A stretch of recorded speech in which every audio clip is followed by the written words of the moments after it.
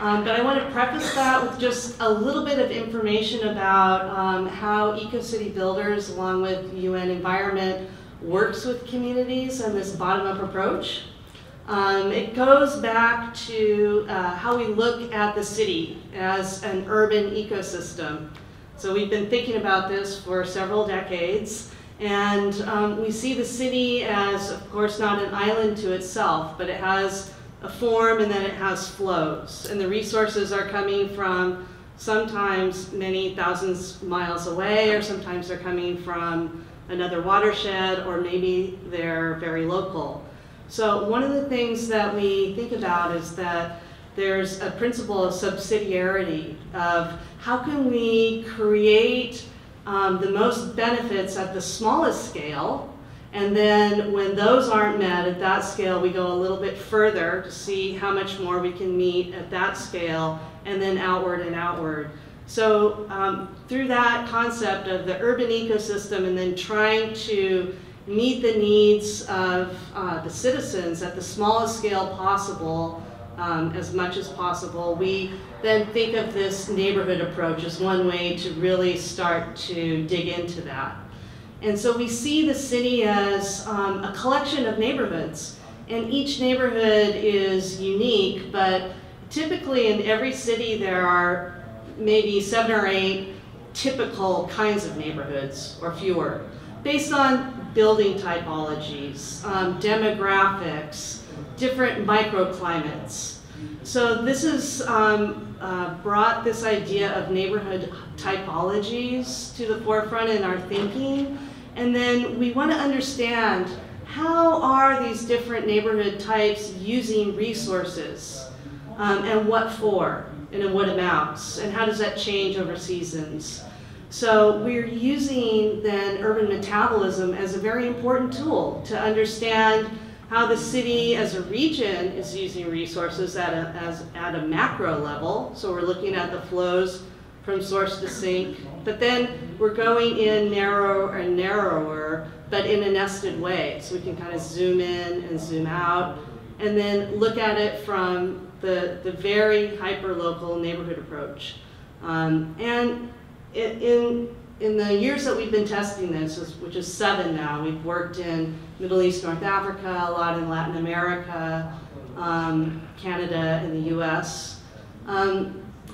Most of our work outside of North America has been in cities that are growing quickly and have a lot of not formal, not completely informal, but sort of these in-between places that are rapidly growing. So I think part of this work is about how do new forms of governance start to emerge between what we think is the traditional city and the city that's actually happening everywhere, which is kind of like a hybrid.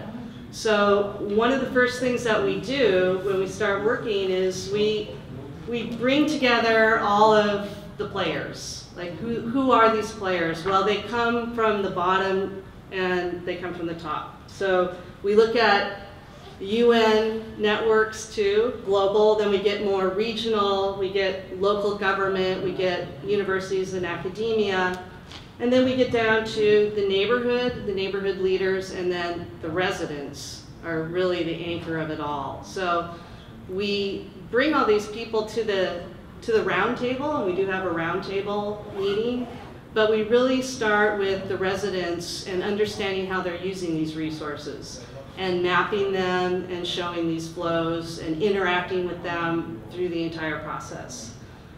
So I want to show you then just a few slides from, this is taken from the larger plan that the neighborhood of Camino Real in Cusco, Peru has come up with. And then I have a very short 2-minute video that just like takes you through the process of seeing them put all this together and all the actors.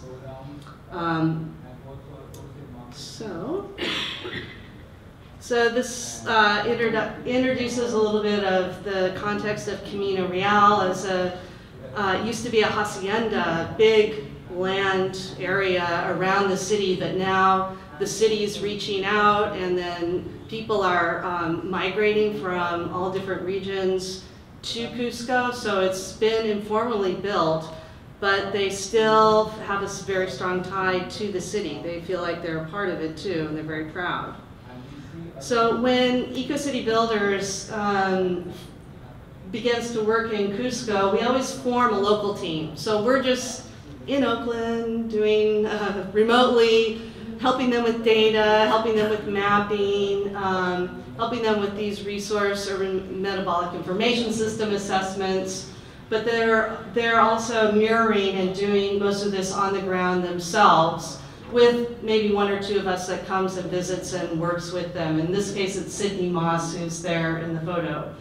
So we introduced to them a methodology, and that's in that diagram that you see. First, we do a diagnostic of the neighborhood with the citizens. So we use 3 tools that we've been working on for many years. One is a framework we call the Ecocity Standards, and it is a framework that looks at urban design and transportation. It looks at biogeophysical conditions, water, energy, food, materials, soil. It looks at sociocultural conditions and overall greenhouse gas carrying capacity, which we call ecological imperatives, or biodiversity too.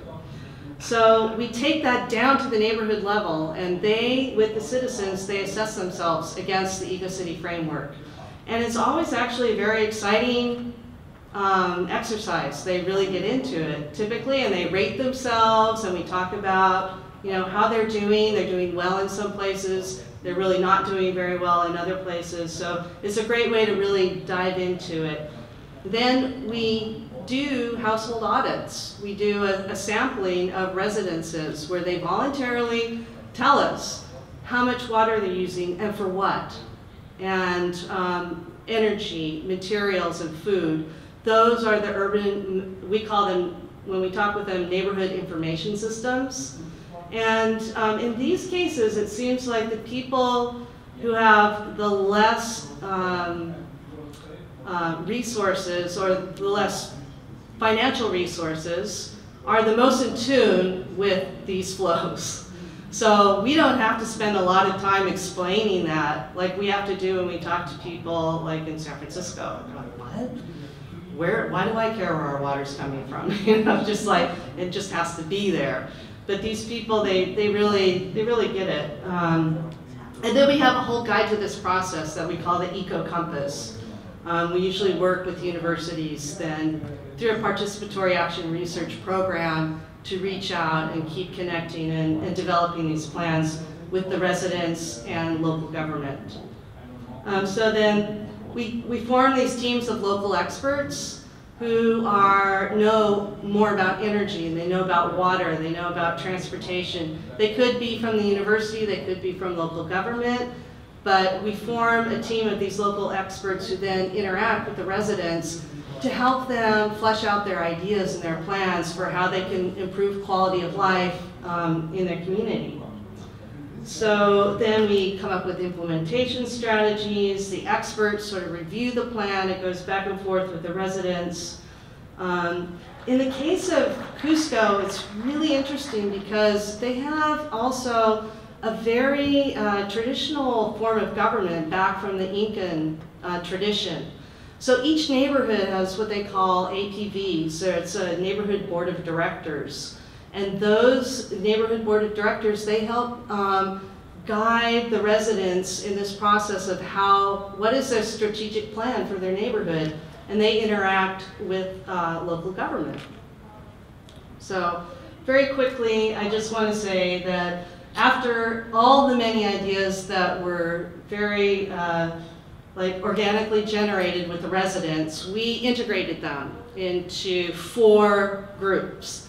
So one group was all about urban design, and that came into the idea of this urban center that they want. It will have a community microgrid, so it talks about energy. It talks about a lot of different parts of the Ecocity framework that were investigated by the residents and fleshed out with the experts. But you can see their ideas here on this slide for the community center. And then their next idea was to have little recycling centers. They have these mapped out too. I don't have the larger plan to show you, but each of these plans has a lot of maps that go with them. But this was something that these little places that they already had, where they were kind of like putting resources together. And my time is up. So there was also another plan for additional gardens and different really interesting ideas about how to bring biodiversity and tourism into the community. And then it ends with a governance committee to oversee the whole plan going forward.